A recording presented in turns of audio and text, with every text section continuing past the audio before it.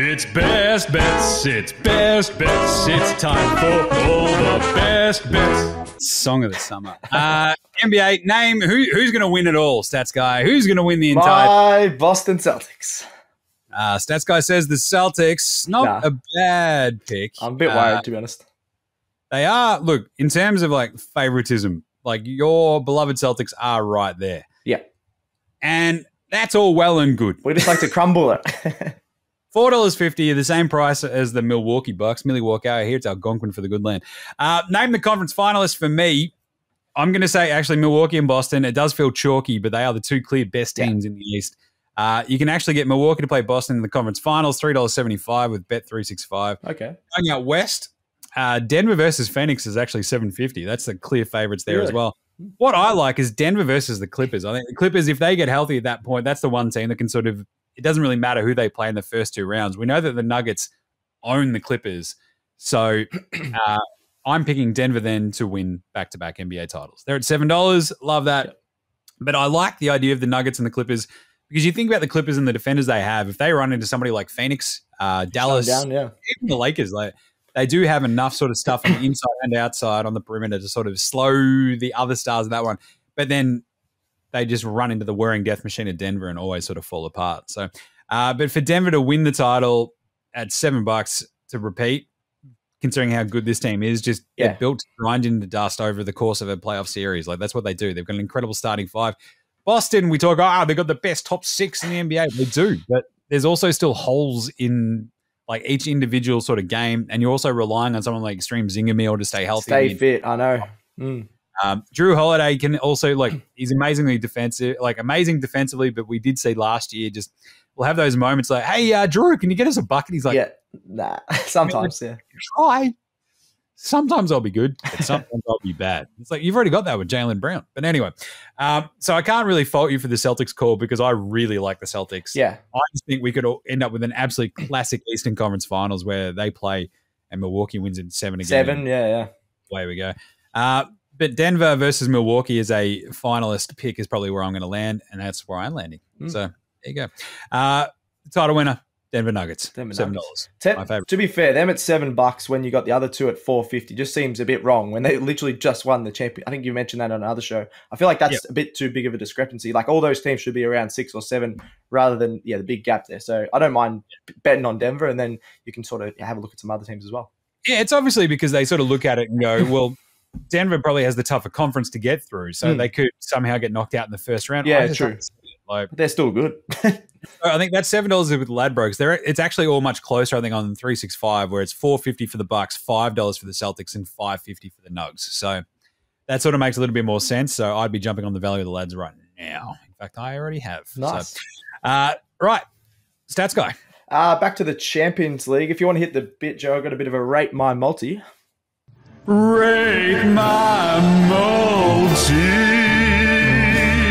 All right, so I'm going to have a look at the Wednesday morning matchups our time. Inter Milan head-to-head against RB Salzburg, or they can't be called Red Bull Salzburg because of all these lawsuits and things like that.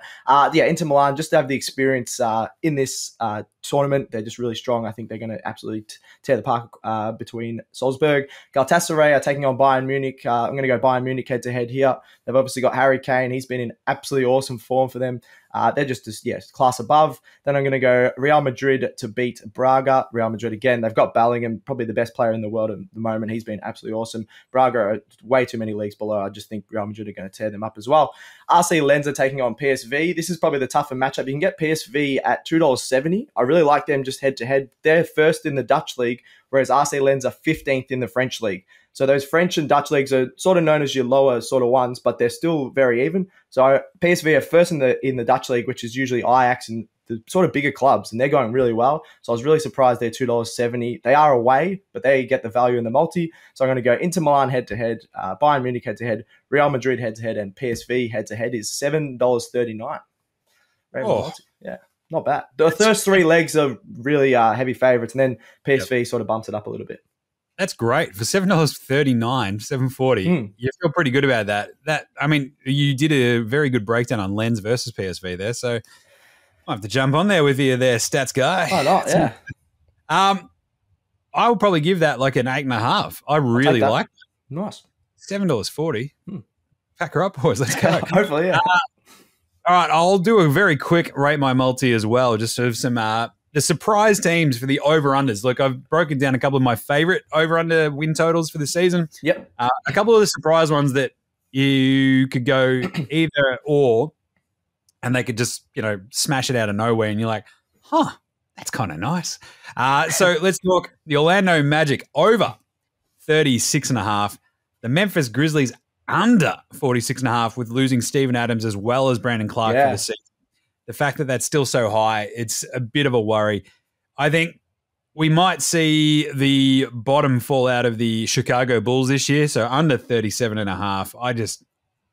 What are they doing? Like, that team is zero direction. Yep.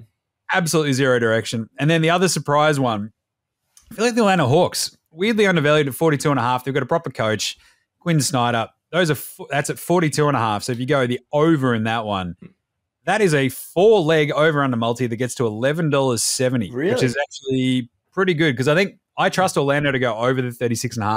I think they're going to be tough, good, they're young, they're talented. You got Paolo Banchero and Franz Wagner. Hello. Yep. Do a lot more of the offensive heavy lifting this year. The Grizzlies, no Ja Morant for 25 games, no Steven Adams. That's a lock, I reckon. Yeah. A lot of Triple J. A lot of Xavier Tillman at the 5. I don't like that in the West. Chicago under 37.5. This team is gross. I just can't see them winning 38 games. Like, that's how I sort of sit on it. And the Hawks over 42.5. Rate my multi-stats guy $11.70. Oh, I was going through a few under. Rate my multi. Nice. I'll give it I'll probably give it an 8.5, similar to the one you gave me. Yeah, I really like it. I am a bit worried about the Magic. I do think they're going to step up with those younger guys, but that's probably the only one I'm a tiny bit worried about. But I'll give it 8.5, 9 even, maybe. Nice one. I think Chicago, like the one thing where I look at it and go, they didn't get demonstrably better. No, they haven't. Whereas a lot of those mid-table East teams did. Like, Indy should be... Look, I'm a little bit down on Indy because, as I sort of talked about, like, if Halliburton misses any time, they're cooked. Yeah. But it's still a tough team to get by just on a day-to-day basis. Same with, like, the Knicks, the Cavs. The Nets are a little bit more solid if Ben Simmons is back and playing really well. The Hawks, I've just talked them up as well. I really like that Hawks one, yeah. I think they're 42.5 for the Hawks is just way under. Low, so, yeah, we're going over that pretty handily. I think I had them like pegged at about 46 wins, that sort of stuff. So, yeah, there's like a really tough morass, and it's really hard when you look at the NBA as a whole to go, right, who's not trying to make the playoffs this year? And in the West, it's like there's 13 teams gunning for it. I know. In the East, it's probably about the same. It's like maybe Detroit, crazy. maybe Charlotte falls off again. Who knows? But yeah, it's basically Washington and maybe Detroit at the bottom of the East that are kind of easy beats. But even they've got a lot of talent. So Chicago, I just really worry about that team. Yeah, agreed. Imagine what you could be buying instead. For free and confidential support, call the number on the screen or visit the website.